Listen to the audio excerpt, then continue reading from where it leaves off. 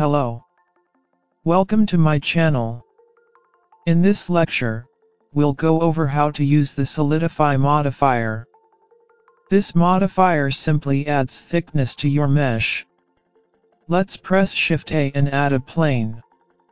Press Tab key and go to Edit mode. Select the vertices and extrude them on the Z-axis.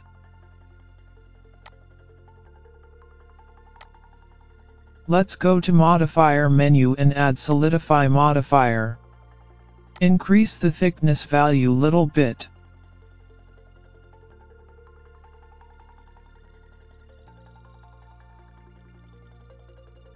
Let's press 3 key to go to right orthographic view. As you can see, thickness isn't being added in evenly. That's because Solidify modifier works by extruding all vertices the same distance away from the original. When we enable the even thickness option, we can fix this problem.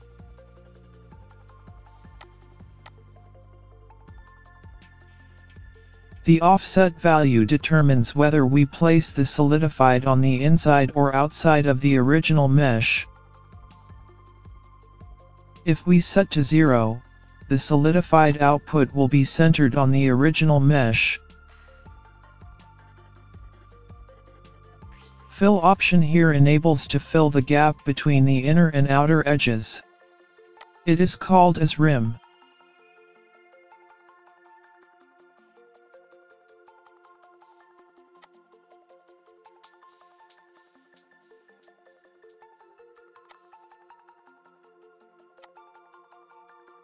If we enable the only rim option in simple mode, it won't extrude surfaces parallel to the original one, but instead will only add the perpendicular rim.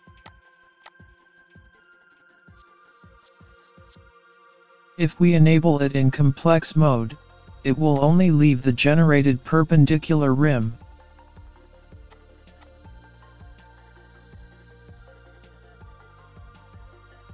As you can see, there are two modes in Solidify modifier. The simple mode simply extrudes the geometry. This algorithm doesn't work on geometry where edges have more than two connecting faces. Let's select this edge and extrude.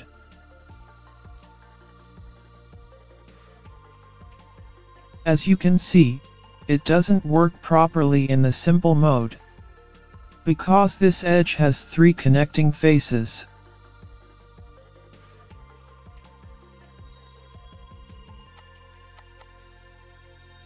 Let's switch to complex mode. There we go. It works properly in the complex mode.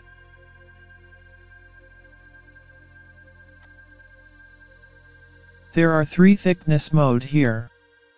The fixed mode is similar to simple mode without even thickness. The new vertices are always in a fixed distance to the old ones. The even mode is similar to simple mode with even thickness, but may not always work when more than 3 faces come together. The constraints mode is a more advanced model to try to always get the optimal thickness everywhere. Let's press Tab key to go back to object mode. Press Shift A and add a cube. Press Tab to back into edit mode. Select the top face of the cube and scale down little bit. Then, remove that face. Go to Modifier menu and add Solidify modifier. Increase thickness value little bit.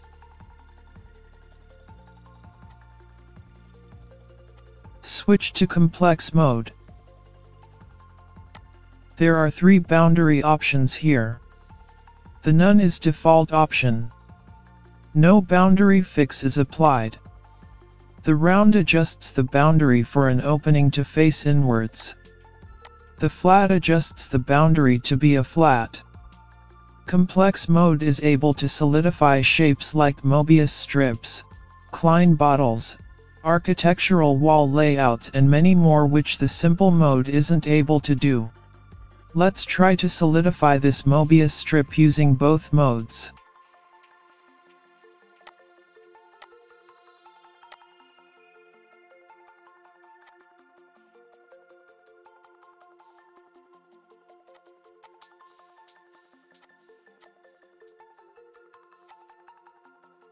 As you can see, it only works in the complex mode properly. Let's add a UV sphere and go to Edit mode. Press 7 key to go to top view. Press C key and select some vertices using circle selection tool and delete them.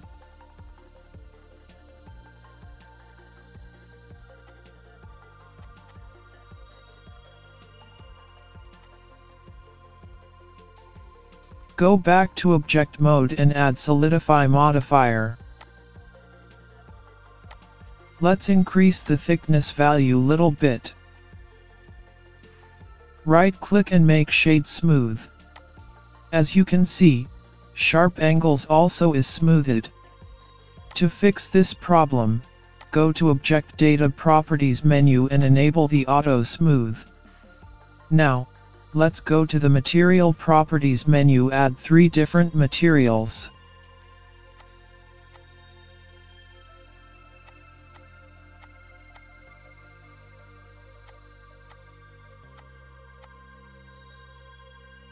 Switch to Material Preview mode. Go to Modifier menu and set the Material Offset to 1 and Rim Offset to 2.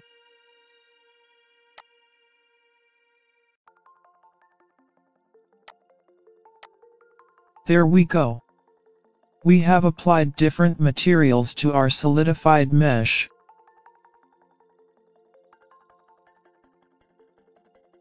If we enable the flip normals, it inverts the face direction.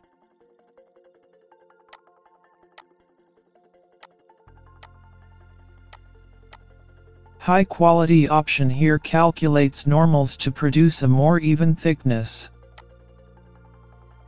Let's switch to complex mode and increase the merge Treshold value.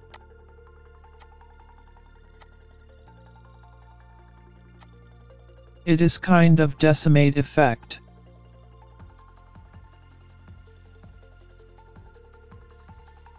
Let's add a cube and go to Edit mode. Delete the top face of the cube. Add Solidify Modifier and increase the thickness little bit.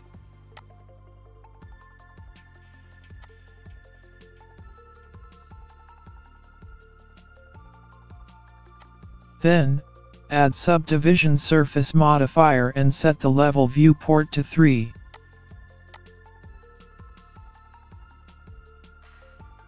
Let's drop down Edge Data menu in Solidify Modifier. Set the crease inner value to 1. As you can see, it allows to maintain sharp edges although we add Subdivision Surface Modifier.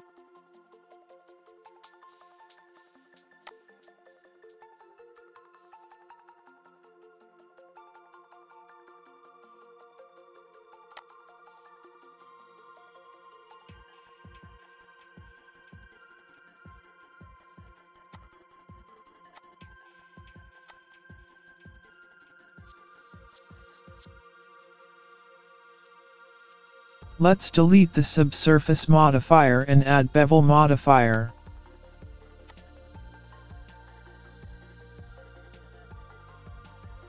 Switch the limit method to weight.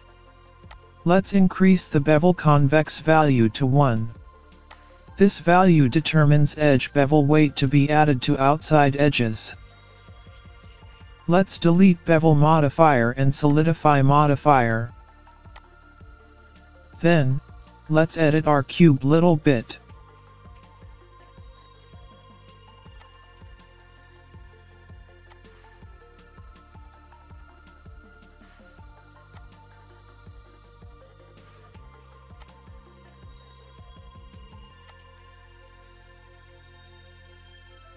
Press Z key and go to wireframe mode from Pi menu. Press 1 key and go to front view. Let's add Solidify Modifier and increase thickness value. As you can see, bottom edges intersect each other.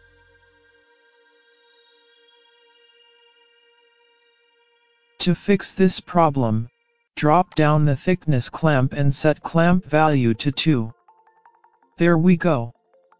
Clamp option determines thickness of geometry based on the size of the geometry. In other words, shorter edges will have less thickness and longer edges will have more. If angle clamp is enabled, will be also considered angles, not only lengths. Let's select these vertices and go to Object Data Properties menu. Assign these vertices to Vertex Group. Now, go back to Modifier menu and select this vertex group we have just created. As you can see, only vertices in this group are solidified.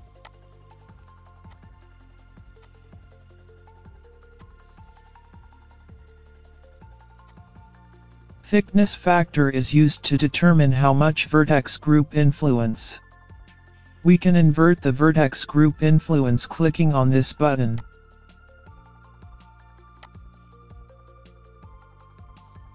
Thanks for watching.